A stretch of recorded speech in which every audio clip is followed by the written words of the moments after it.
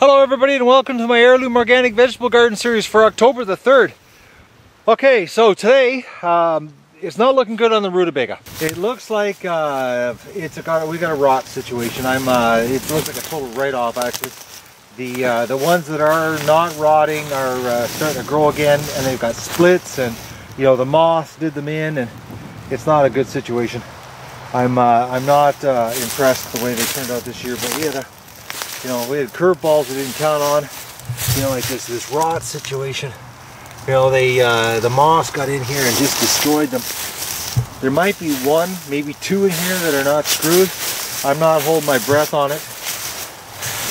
They've still got to get hit with some serious frost before they sweeten up, which I don't think they're going to last that long. I think they're in a slow decay situation. Now my snap peas, which I had a failed germination on them. I lost for words for a second there, guys.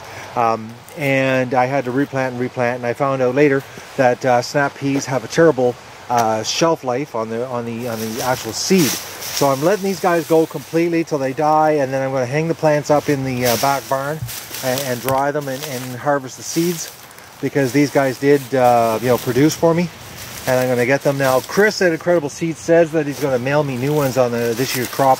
So I'm still waiting for them to mail. They haven't shown up yet. Hopefully he didn't forget. Now, parsnips. I have no idea what we're going to get here. Now, there's still another month of growing here, because parsnips like this cooler weather. And actually, they like getting hit with some hard frost. Now, they are getting, a pretty good size, but they're like a month behind. Considering I had to replant these, and this was like 1,000 seeds to get this many plants. It was pretty bad turnout actually, but that's another plant that I found out that the seeds have a terrible shelf life. They don't last worth crap. But at least I'm gonna get some parsnips. I might not get a big freezer full, or I might get maybe a couple bags. But I really love parsnips, especially these. They're so good. But if I don't succeed this year, I know next year, well actually this winter, I'm gonna reorder seeds, because I need my parsnips. These parsnips are so tasty.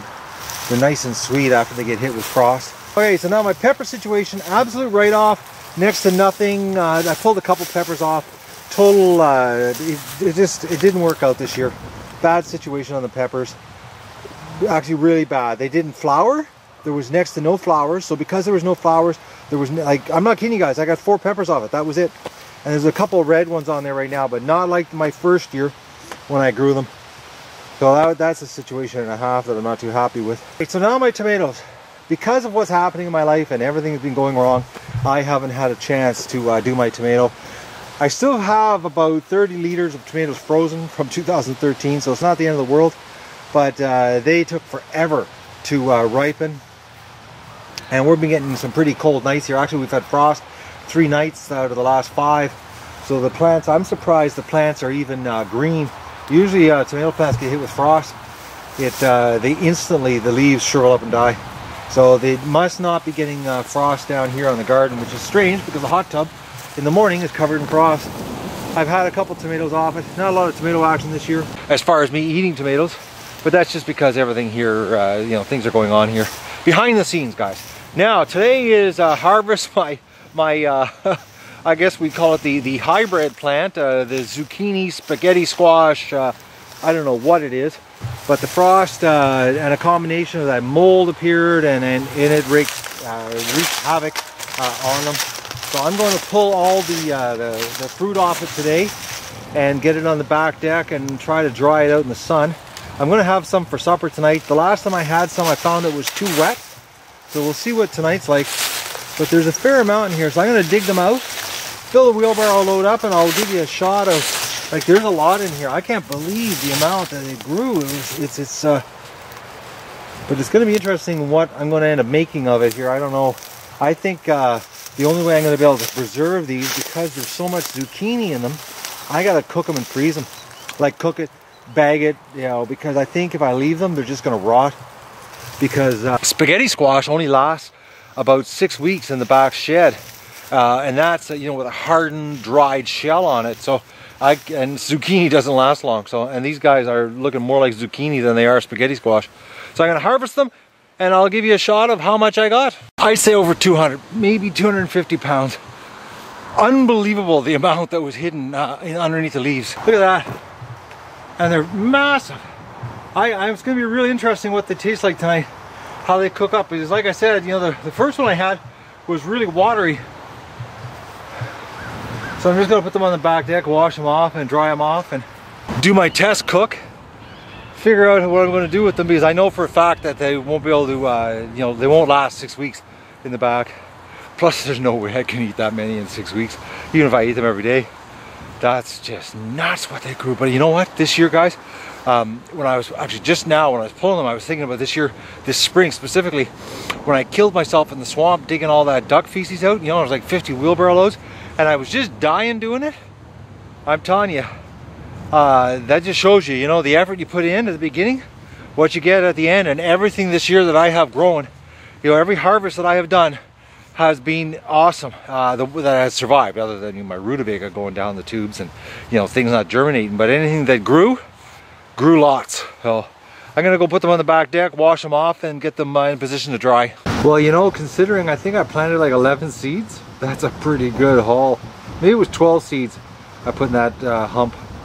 That's crazy what I got out of it. And you know, when your hands are already cold from being out here in the wind, the best thing you can do is fill up a wheelbarrow load of cold water to wash them.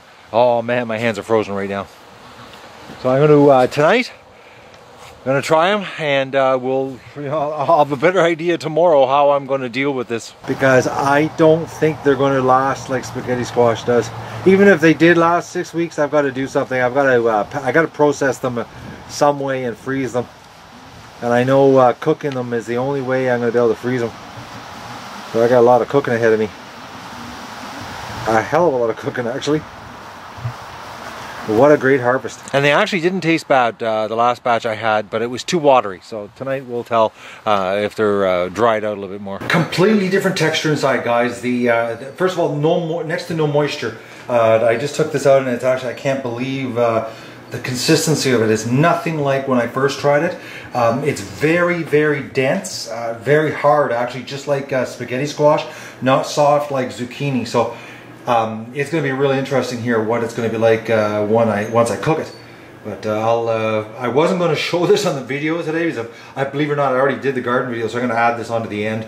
I'm just shocked how the color of it is not white; it's got a yellow tinge to it, which is more like spaghetti squash.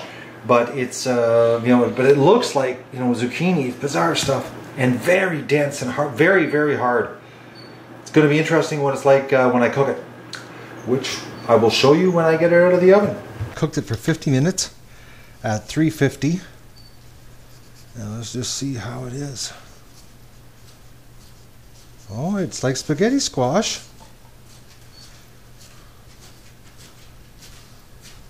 I'm really actually shocked. This is nothing like the first time I had it. Yeah, it's definitely giving the spaghetti. Oh, there's my lamb. It's ready. Of course, it's red hot here. Yeah, and it even smells like spaghetti squash. It's got a little bit of a butternut smell to it. Well, I've got to come up with a way of cooking all of this stuff to freeze it. I got to think of something. But I know one thing: until I think of something, I'm going to be eating spaghetti squash every single night, because fresh vegetable. I don't mind eating the same thing for a while until I figure out what I'm doing, because it's going to take a lot of cooking. I gotta bake it all in the oven, which is going to be a real trick. Now I'm just using this Corningware container to put it in, because it's a bigger bowl. I'm not going to recook it or anything because it is already done. But it's not as spaghetti stringy. It's not as stringy as true spaghetti squash, but it really has a butternut smell to it. Well, I've got enough for 2 nights anyways. There's no way I can eat that all tonight. Let's just try a little bite here.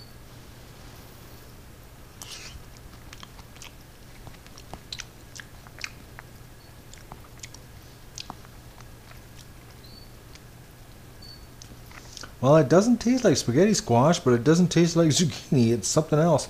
It's good, but it doesn't taste like either or.